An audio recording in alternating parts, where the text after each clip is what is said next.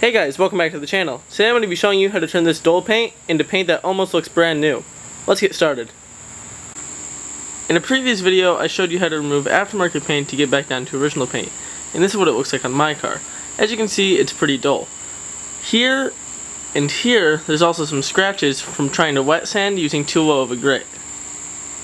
This is what it looks like up front. Not too many scratches, but still pretty dull. I used these two things to make the paint shiny again. I mainly used the rubbing compound and it took down most of the heavy oxidation, but I used the acetone if the rubbing compound wasn't taking all of it away. I used the rubbing compound exactly like the directions said to. I would put it on the paint, let it dry for a little bit, and then buff it out. I did this a few times and eventually I got the paint to this really high shine. You can see it almost looks brand new. If I come over here you can see the trees in it, and the black paint is pretty much like a mirror. Now I'm going to show you my technique using this spot right here. So I'm going to take a cloth and I'm going to put it in the rubbing compound. I'm going to get a bit on here and I'm just going to put it on here, right in the spot that I'm trying to clean up and make shiny again.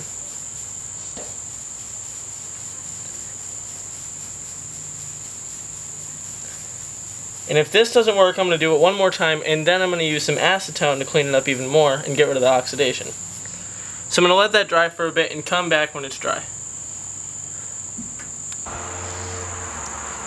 The compound is pretty dry now, so I'm going to try buffing it out.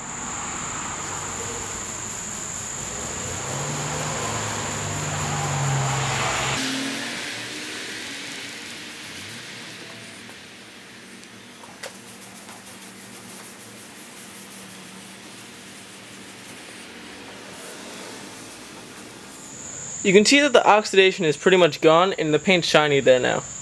This worked really well on this oxidized paint up front, and I'm hoping it'll work well on the roof and all the other body panels that I do this to.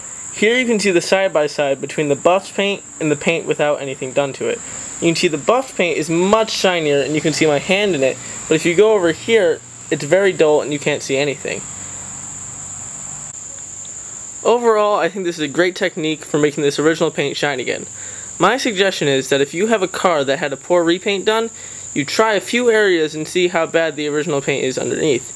If it was sanded heavily, I don't suggest you do this, but if there was light sanding or no sanding at all, I think you should try this in a few areas on the car and see how well it turns out. If my car turns out like this in a few more spots, I might not even repaint the whole thing and just do some blends and touch-ups in other places. Thank you guys so much for watching today's video. I hope you enjoyed it. There will be links in the description to the rubbing compound and some acetone if you want to try this yourself at home on your car. Once again, thank you guys so much for watching, and I'll see you in the next video.